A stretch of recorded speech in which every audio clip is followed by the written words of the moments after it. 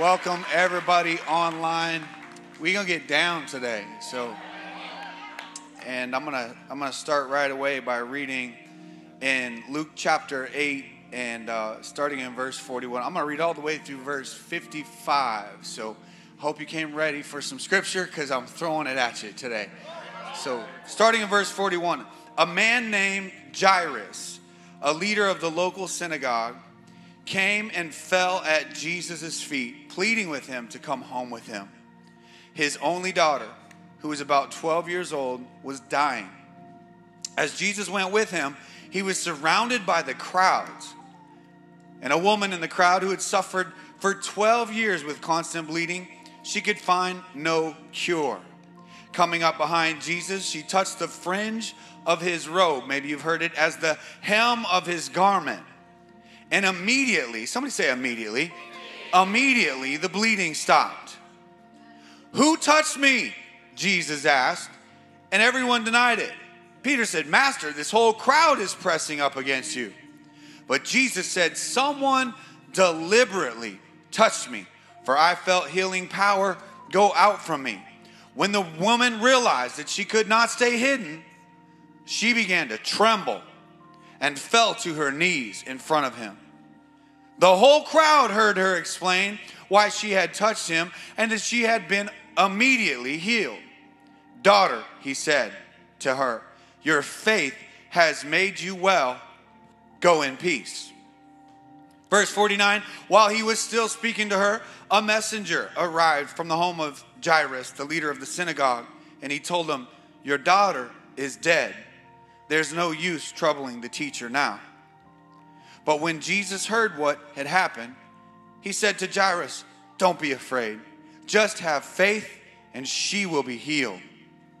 Verse 51, when they arrived at the house, Jesus wouldn't let anyone go in with him except Peter, John, James, and the little girl's father and mother. The house was filled with people weeping and wailing, but he said, stop the weeping. She isn't dead. She's only asleep.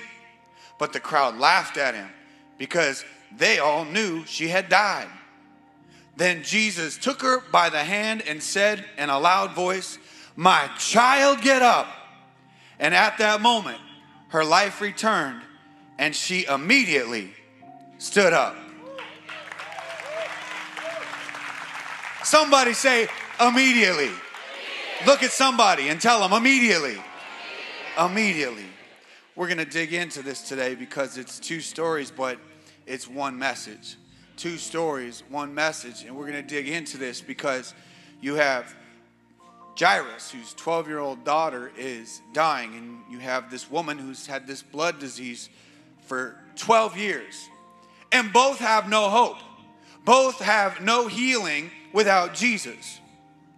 Jairus, it's interesting because it says he was a synagogue leader. He was a synagogue leader in Galilee. He was esteemed. He was influential. He was affluential as he was wealthy. And, you know, I've learned that people that have influence and affluence, they get certain privileges that the rest of the world doesn't get.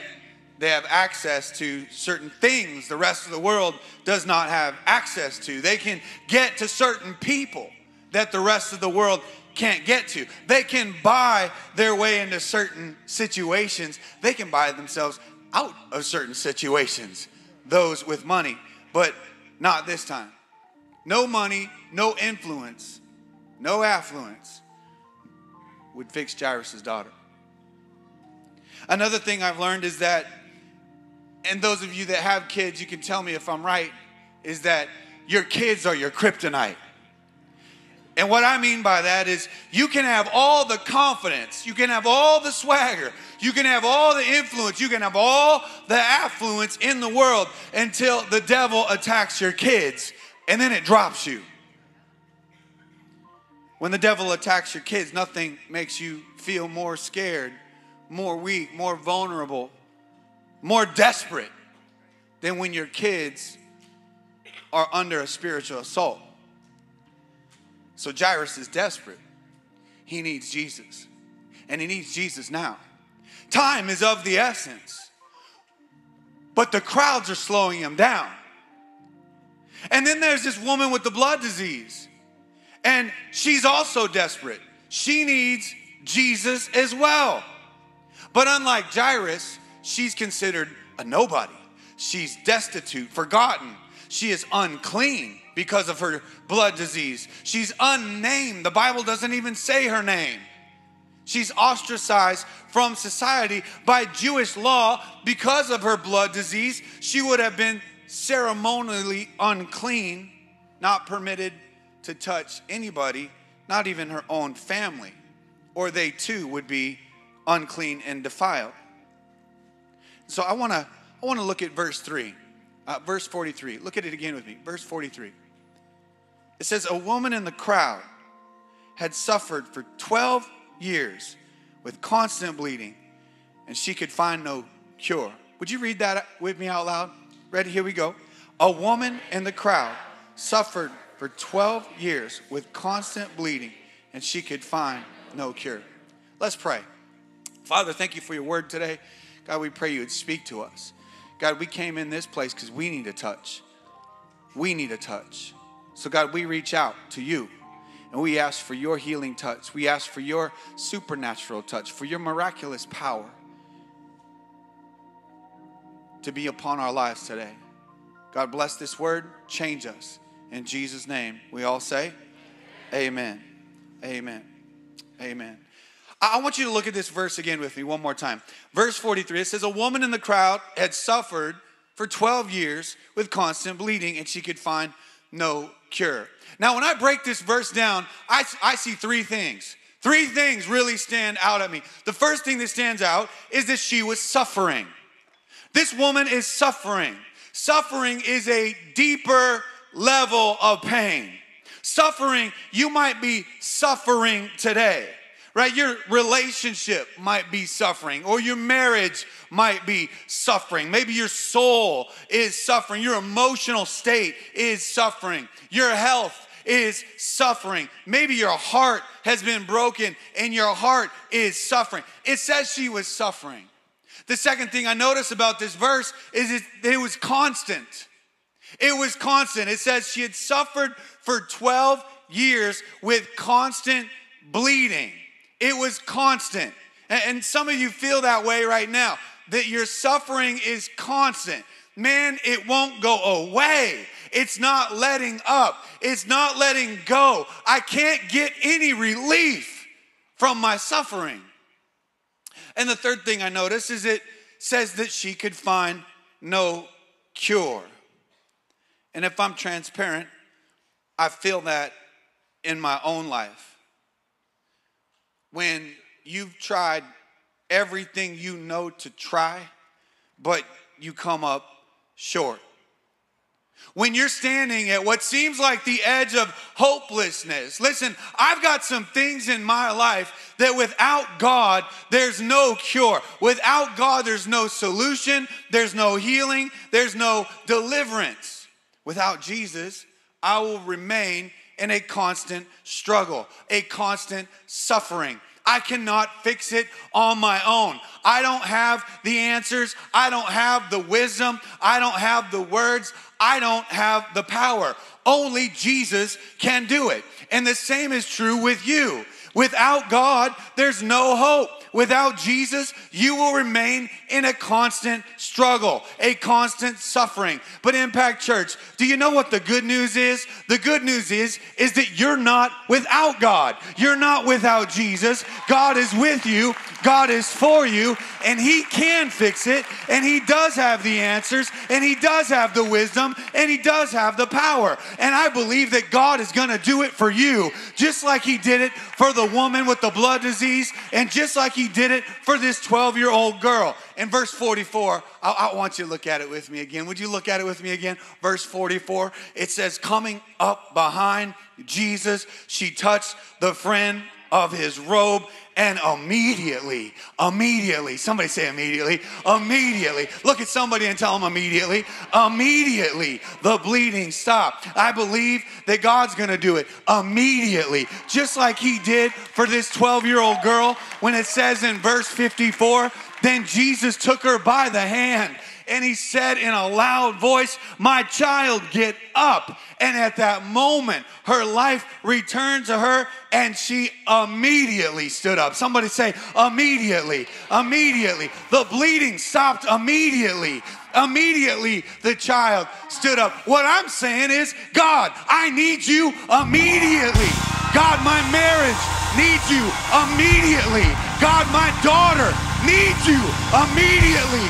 God, my son needs you immediately. God, my health, it needs you immediately.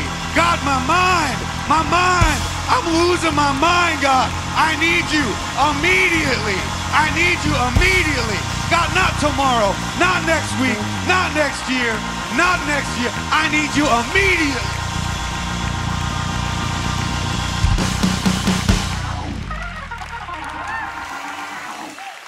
Come on, somebody say immediately, immediately, immediately. Say it again, immediately, immediately.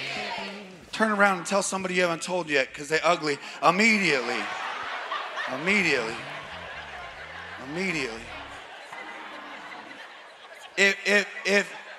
If you're suffering today, this message is for you. If you need a touch from Jesus Christ today, this word is for you. Throw away the crutches and go all in for Jesus.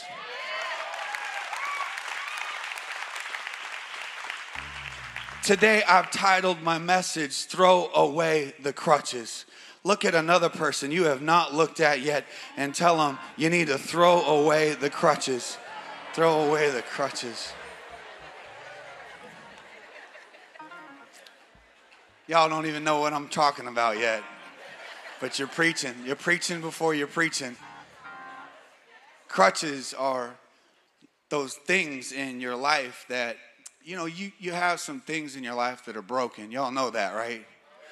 You have some things in your life that are broken. And instead of running to Jesus, you grabbed a pair of crutches. And you got used to those pair of crutches. And now you depend on those crutches to get you through.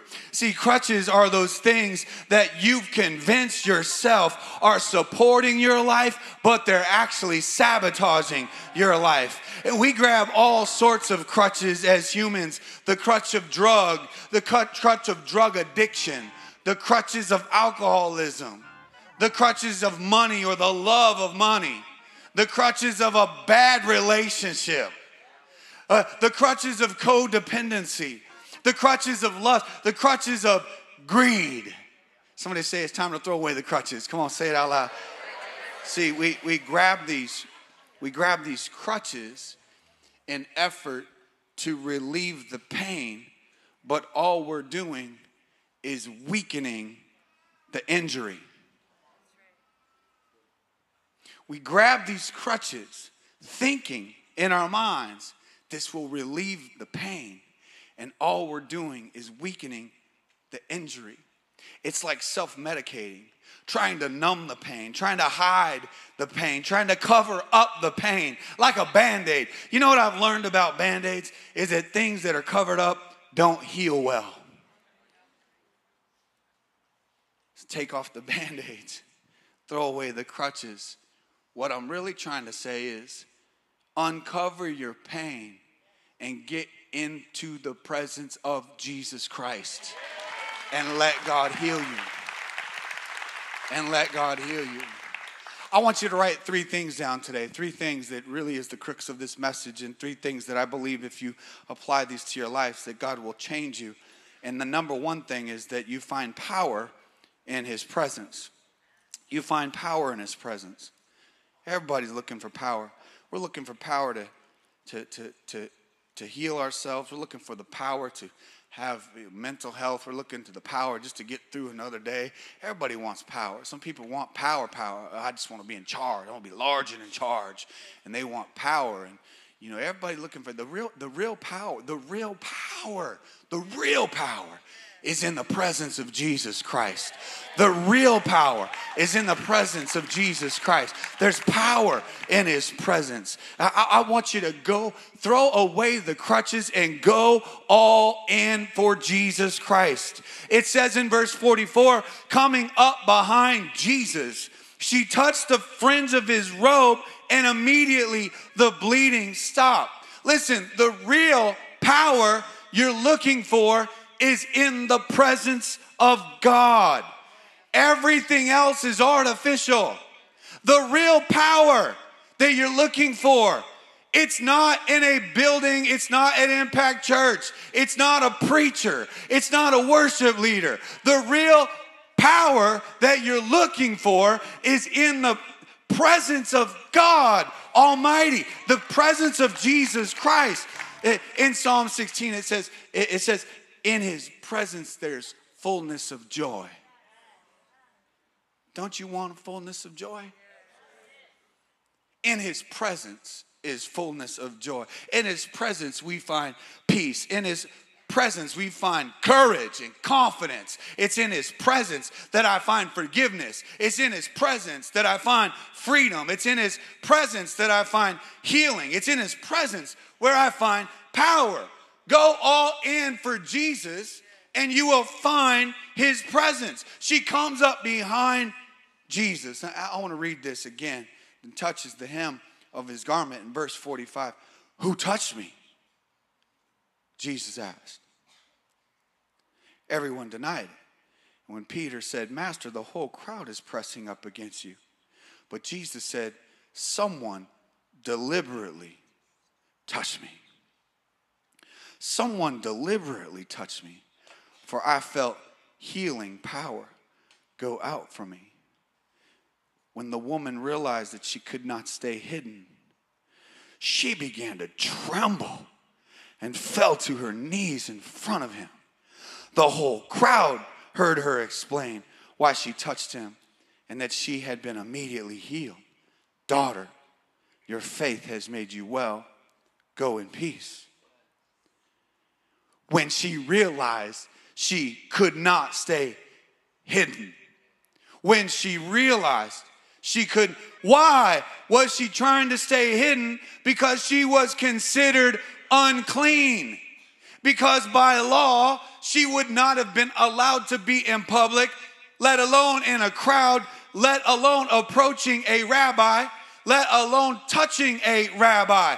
But all you know, just like I know, everybody knows you cannot hide from the presence of God. And God calls us out from our hiding places. He calls us out of the shadows into his marvelous light. So when she realized she could not stay hidden, she began to tremble. She begins to tremble. And she falls to her knees in front of him. And the whole crowd heard her explain.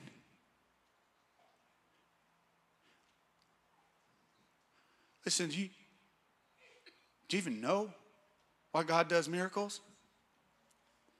Do you even know why? There's two reasons why God does miracles. One is because he loves you. He cares for you. But the other reason is he wants to give you a testimony. Because your testimony is going to set others free. He loves you. And he's giving you a story about God's glory. The whole crowd heard her explain.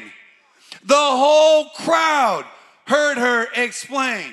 God doesn't want you to stay in silence. He doesn't want you to hide in the crowd. Some of you today, you're hiding in the crowd. Some of you today, listen, if you hide in the crowd for too long, you're going to get lost in the crowd. The crowd will suffocate your spiritual life. The crowd will squeeze God right out of your life. So don't let the crowd hold you back. Go all in for Jesus. I want to give you point number 2. Is that you find purpose in his presence. Purpose. Verse 54 and 55, then Jesus took her by the hand and said in a loud voice, "My child, get up." And at that moment, her life returned to her. And she immediately, somebody say immediately, she immediately stood up.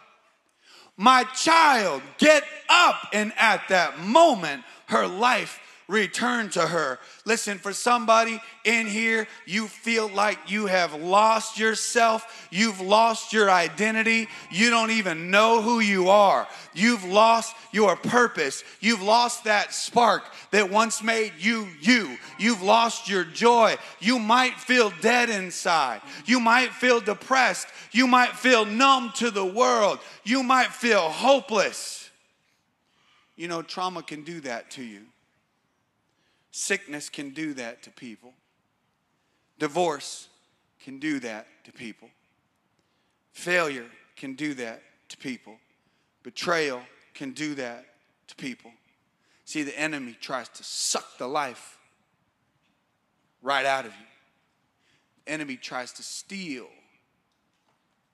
every good thing that God created for you away from you. That's why John 10:10 says that the thief comes only. Did you see that word? Only. The thief comes only to steal, to kill, to destroy. But that's also why the second part of the verse says, Jesus said, I came that you might have life. And not only life, but you would have it abundantly. That you wouldn't just be surviving, you're going to be thriving. That you have life and life abundantly. Listen, if you feel dead today, if you feel like your marriage has died, if you feel like your relationship has died, if you feel like your hope has died, if you feel like your heart has died, if you feel purposeless in life today, if you feel numb to the world today, if you feel hurting inside, if you feel like you've lost something in life today, if any of these are you, I came to prophesy over your life today that your life is about to return to you. Your life is about to return. Your life is about to return. Your life is about to return. Your life is about to return. My child, get up because your life is about to return. My child, get up because joy is about to return. My child, get up because peace is about to return. My child, get up because purpose is about to return. My child, get up because your health is about to return. My child, get up because you shall love again. Because you shall be loved again. My child, get up. Get up.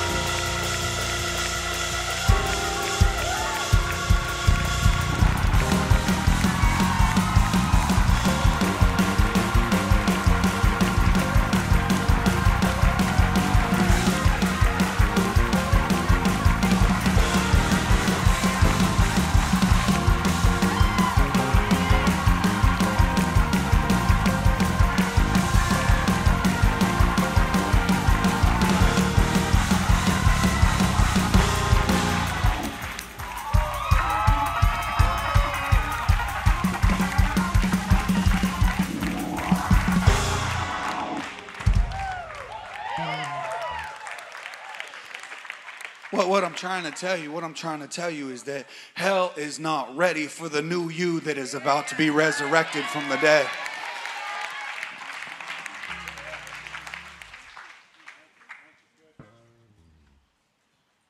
You know, I don't know if you've ever had something in your life that, or experienced something in your life that you know it works, and then you try to tell it to somebody else, and they don't do it. And they keep living in this cycle of idiocy. I'm trying to tell you, there's a secret to life, and that's the presence of Jesus Christ. It's his presence. It's his presence. There's this guy in the Bible, his name is Job, and he has the worst life imaginable. Like, if you think your life is bad, read the book of Job. And it's terrible. The whole book is terrible. He loses his wife, he loses his kids, he loses his wealth, he loses his reputation, he loses everything. It's like a country song. Like, it's bad.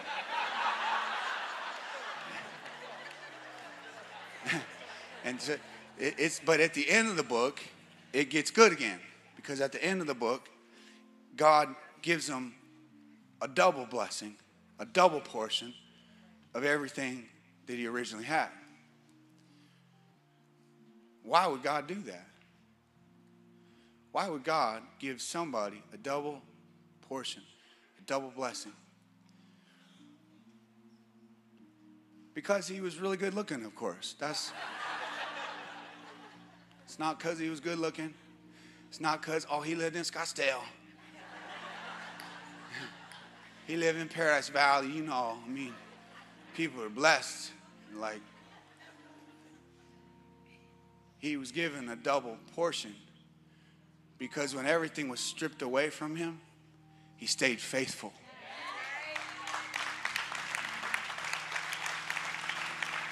He stayed faithful. And what I'm telling you today is, if this message is speaking to you in any way, shape, or form, I want you to do like Job did and get into the presence of God Almighty and praise God anyway. Praise God anyway. Praise is a spiritual weapon that most people don't even know how to use. I got guns at my house. Don't pull up on me.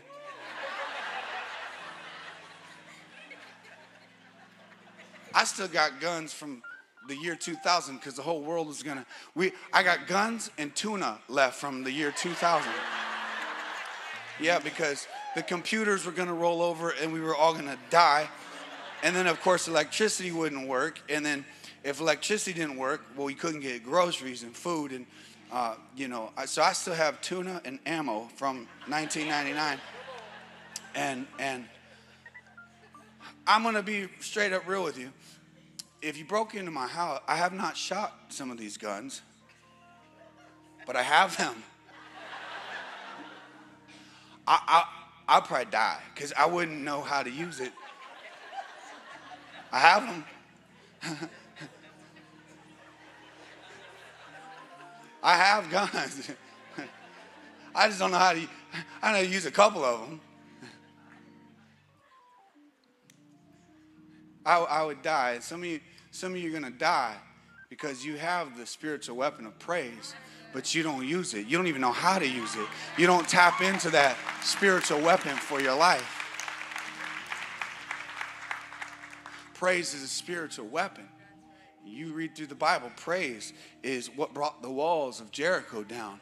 Praise is what made Judah be able to defeat its surrounding enemy nations. Praise is what broke the prison doors for Paul and Silas. I'm saying praise him anyway. Worship him anyway. Job has everything stripped from him. His wife, his children, his wealth, his reputation. And he said, naked I came from my mother's womb, and naked shall I return there. The Lord gave, and the Lord has taken away. Blessed be the name of the Lord. He says in Job 13, though he slay me, yet will I trust him. Though he slay me. Man, I'm talking about praising him. I'm talking about praising him, man. I'm not, let me tell you what I'm not talking about. I'm not talking about coming to church and playing freaking patty cake with Jesus during the worship.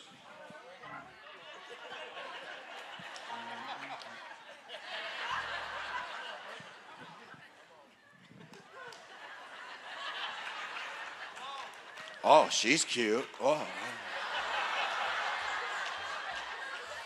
he's fine.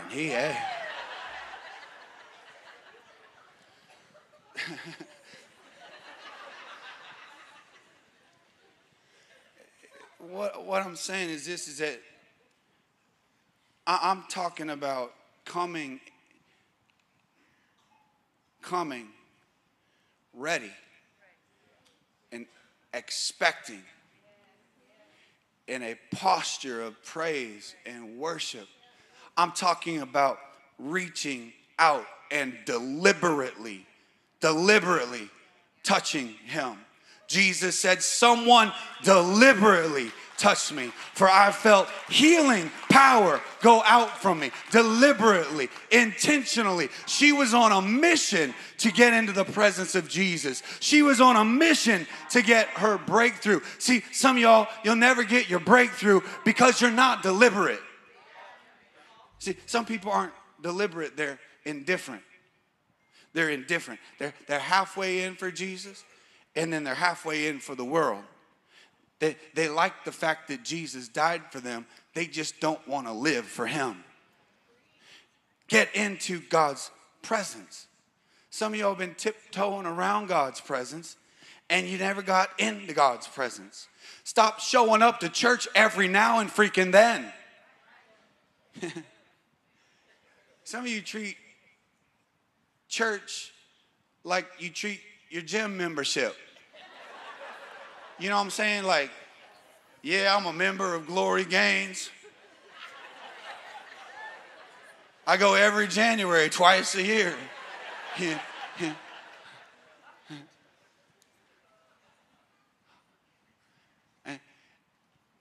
you know, it's like you wonder why life is not working out the way you want it to work out.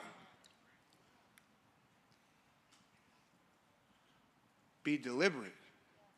Be deliberate. I'm going to reach out in every way I know how.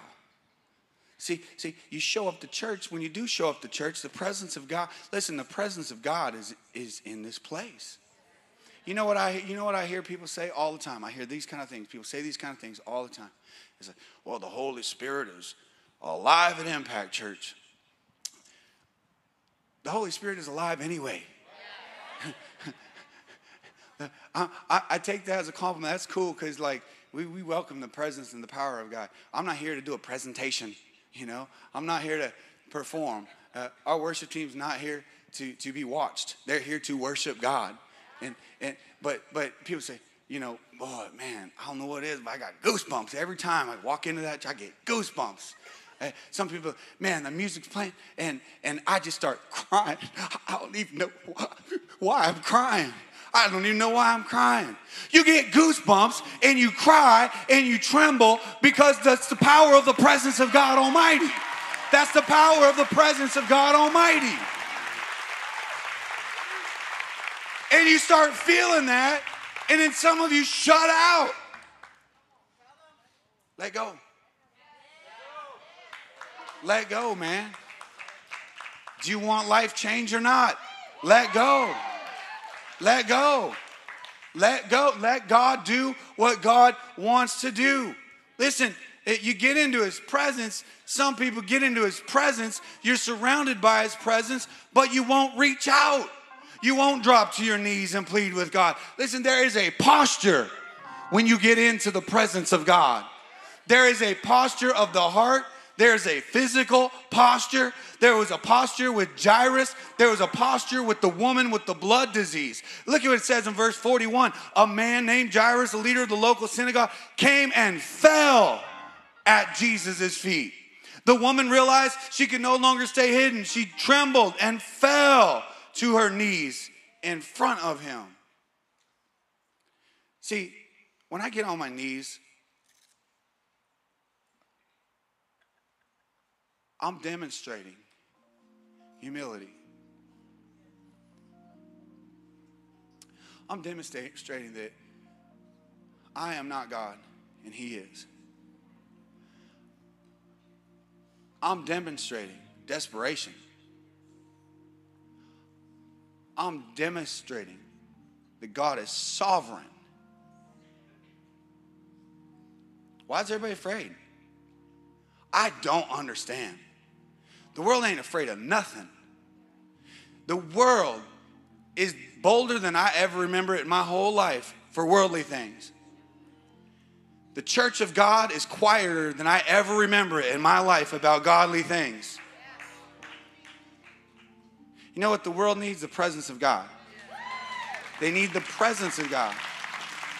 Because that's where the power of God, that's where purpose comes from.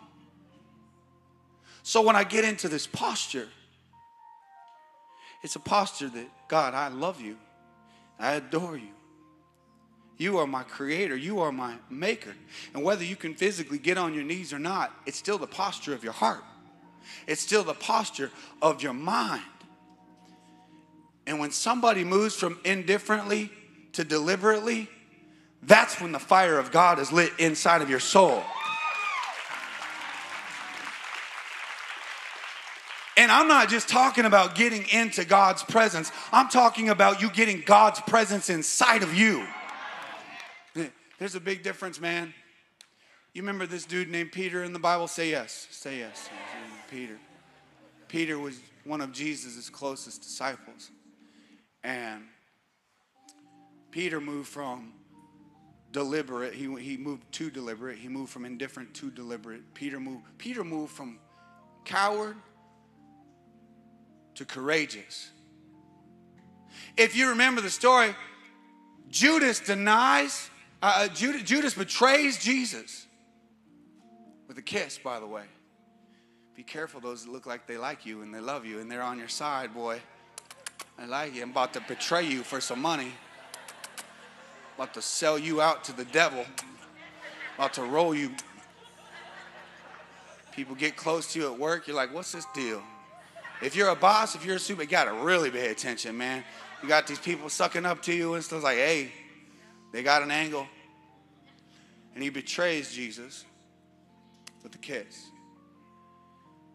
He gets arrested and taken. And then people see Peter and they're like, yo, you're with him, right?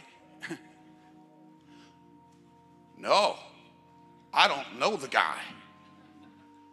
No, I'm pretty sure you do not know that man. The Bible says he denies 3 times, which Jesus prophesied and told him. He said to Peter, this is going to happen. Denies 3 times. He's afraid.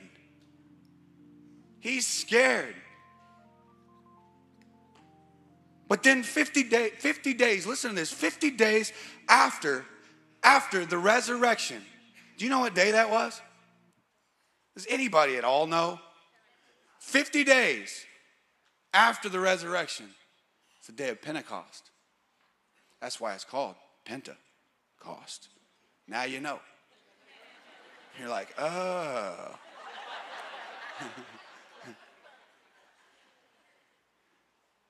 50 days after the resurrection, something changed in Peter. Something changed in Peter.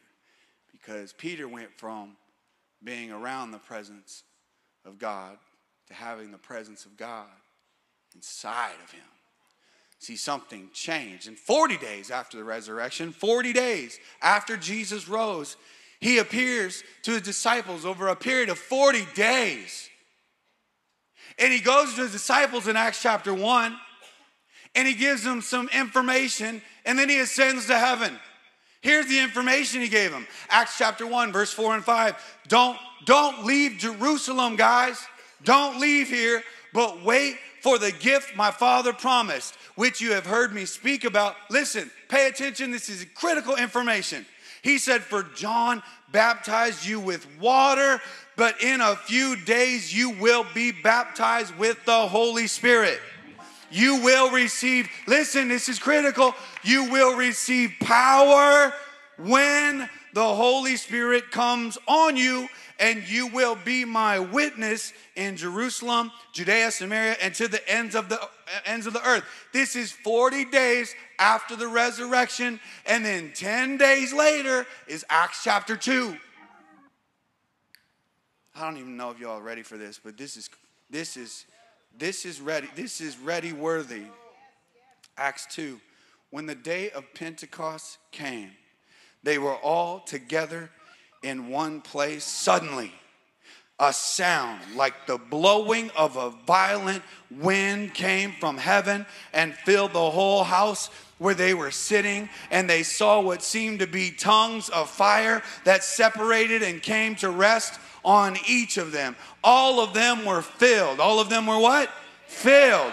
All of them were filled with the Holy Spirit and began to speak in other tongues as the Spirit enabled him.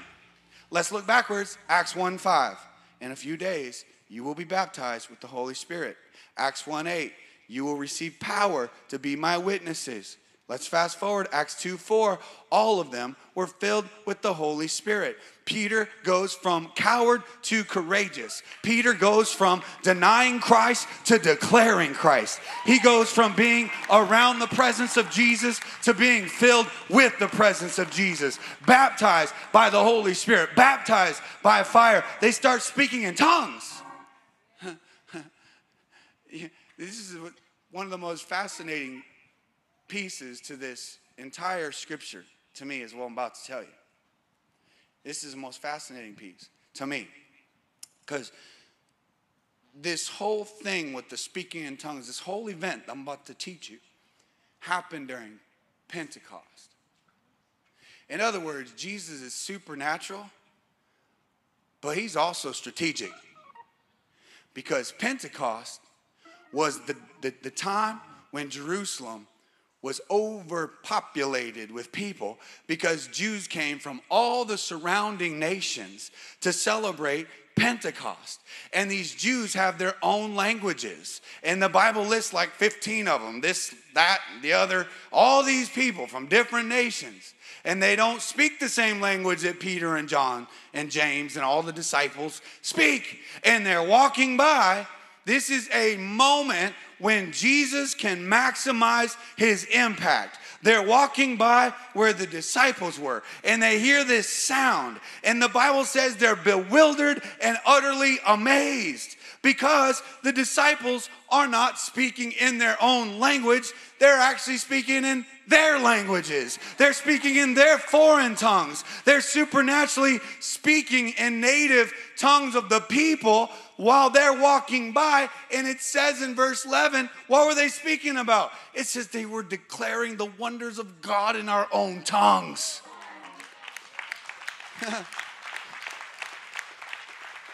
and Peter, remember Peter, because it's 9 a.m., and some people were tripping like, I don't know, they must be drunk. That's what the Bible says. That's weird, they must be drunk.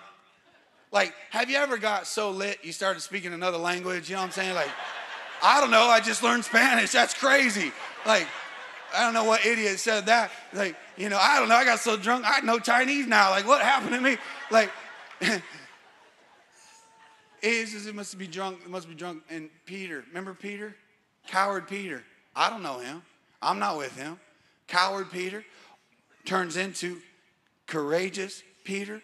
And Peter, filled with the Holy Ghost, baptized with fire, Peter stands up in the boldness, and the gospel of Jesus Christ gets preached. And he said, we're not drunk as you suppose. First of all, it's only 9 a.m. in the morning. Second of all, this is that what has been prophesied in the Old Testament, that in the last days I will pour out my spirit on all flesh. And he goes and he preaches this Pentecostal sermon, probably the first Pentecostal sermon ever recorded. And he preaches this sermon, and the Bible says that 3,000 people give their life to Jesus Christ right after that sermon.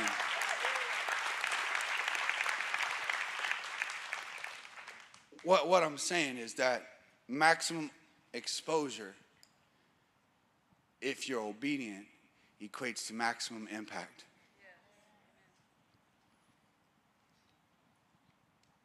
Chase the presence of God. Chase the presence of God. And watch God change you. Number 3, write this down. You find peace in his presence. Peace. Peace. The world needs peace. Jesus told the woman with the blood disease, he said, daughter, he said, daughter, he said, daughter, he said, your faith has made you well. Go in peace. After suffering for 12 years constantly without a cure, she touches the hem of his garment, and immediately her body is at peace. Immediately she receives healing. Immediately she receives wholeness. You know, if there's one lesson that I lived in 2022,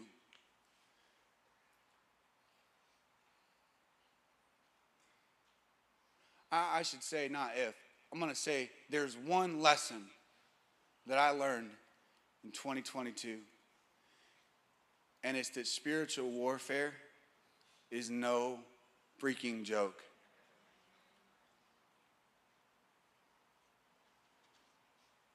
And I know a lot of you think, well, you know, PT had a brain aneurysm and a stroke on November 14th. I did. That wasn't even the worst of what happened in my year. No joke, man. Spiritual warfare is no joke. Spiritual warfare is real. And anytime you're in warfare, the first thing the devil targets is he tries to blow out your faith. It's his first thing he does. Target your faith. Because he wants you faithless. He wants you hopeless. Y'all understand that? There's an enemy that's real. His only purpose is to steal, to kill, to destroy you, your life, your health, your marriage, your child, your purpose. His only. So he targets our faith. He wants us faithless. He wants us hopeless. This is why Ephesians 6:16 says what it says. He says, take up the shield of faith, with which you can extinguish all the flaming arrows of the evil one. It's critical to keep your faith. Take up your shield of faith. He said, daughter, your faith has made you well. Daughter, your faith has made you well. He said to Jairus, don't be afraid, just have faith, and she will be healed. See, your faith, it's your shield. It's your shield, man. I got faith, though. I'm under attack, but I got faith. I'm under attack from every direction, but I got faith. I got faith in Jesus Christ. My faith is in him. My faith is in his power. My faith is in his goodness. I got this shield, and this faith, if that faith shield is taken, it's over. So faith is your shield. But hope, hope.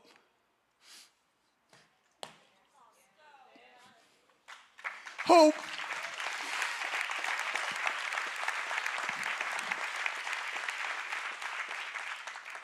Hope is my hiding place.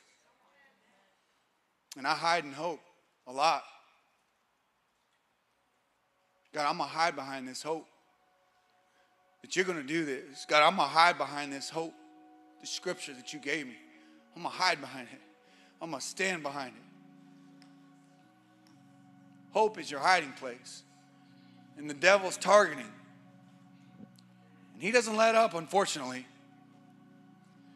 12 years. Constant. 12 years. And one thing I've learned about spiritual warfare is that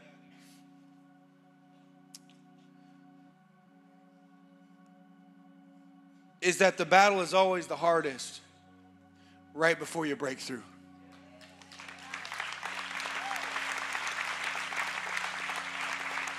If it seems like all hell has been gunning for you, it's because the devil knows that your breakthrough is right around the corner, so he's throwing every last thing he's got at you. If you feel like you're being hit from every direction, your victory is right around the corner. The wall of defeat is always biggest when you're the closest to it. I was thinking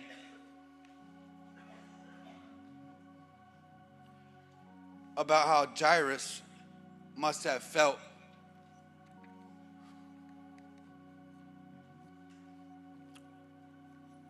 when this woman interrupted him and got her healing.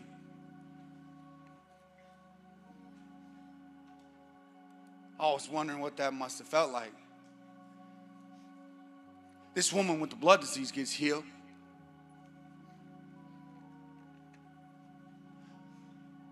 Jairus, there's no point. Your daughter died. How did he feel in that moment? Like, how do you feel when it seems like God answers everybody else's prayer, but he's not answering my prayer?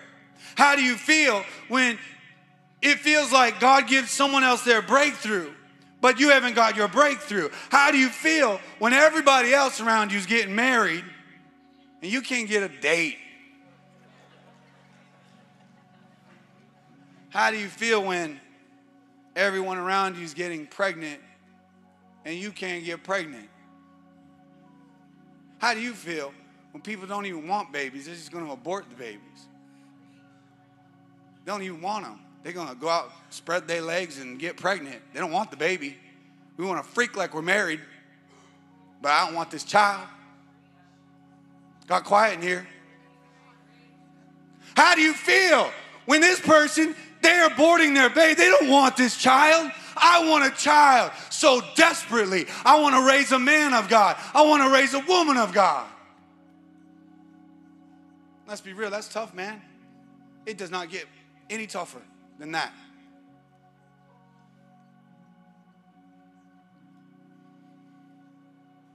It's hard not to be jealous, not to be envious, not to covet, not to be angry, to be honest. But I want to tell you, just because you haven't gotten it yet, just like Jairus, it's coming. It's coming. Don't you give up. Don't you give up. Don't you give up. It's coming. It's coming. I thought about this message a lot. Well, because I've had a long time to write it. And I'll preach again March 5th. So today's February 5th. So I'll preach again March 5th. And I'm just trying to, I'm trying to not drop dead on you guys on stage like after having a stroke. And in the meantime, haven't you guys enjoyed these preachers we brought in? I mean, great preachers.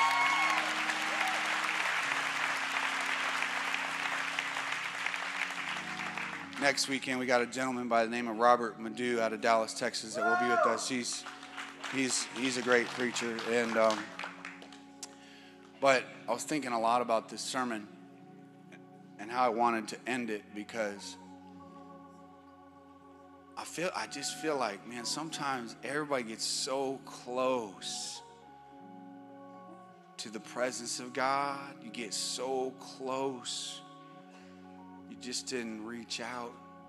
You just weren't deliberate. And so we purposely put one of the songs at the end today where we could have a deliberate moment, where we could have a reaching out moment. And I don't know what that means for you, but we're going to worship. I said we're not here to be watched. We're here to worship. We're here to worship. Every one of these people, we're here to worship.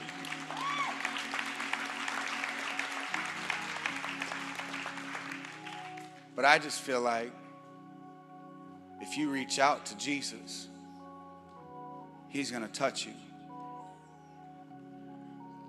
But be deliberate. You might want to make a place of an altar. You might want to drop to your knees physically. You drop to your knees in your heart. But we're going to worship. There's no hurry. Wait, what's the hurry? What's the hurry? What's the hurry? I better hurry up and get out of the presence of God. Parking's tight. Like, pretty sure you'll be all right. Traffic jam for Jesus, baby. It's just okay. But before we do that, I'm going to pray for you. Would you bow your heads? If you're here today, and I know there's going to be quite a few of you, but if you're here today, you don't have a relationship with Jesus Christ yet, I just believe that's why you're here. I believe that it's God ordained, that it was a divine meeting that he set up for you to be here today. Hear this sermon, to hear these words, because he knew they would change your life. And the Bible says that God loves you so much that he gave his one and only son, Jesus, to die for you. Unconditionally died for you before he even knew any sin you were going to ever commit. Like he died for you. He loves you unconditionally. No strings attached. Listen, doesn't matter what you did. Didn't matter who you did it to. Didn't matter. Doesn't matter. He loves you. He loves you. Don't you ever forget that Jesus loves you. And if that's you today, you say, you know what? I'm not a Christian, but I want to become a Christian today. I want to acknowledge Jesus as my Savior today. Would you just put your hand in the air? Put it up so I can see it. Put it up so I can see it. There's a lot of hands. Just keep them up for just a minute. It's awesome. There's so many hands. Just keep them up for just a minute. So many, so many, so many.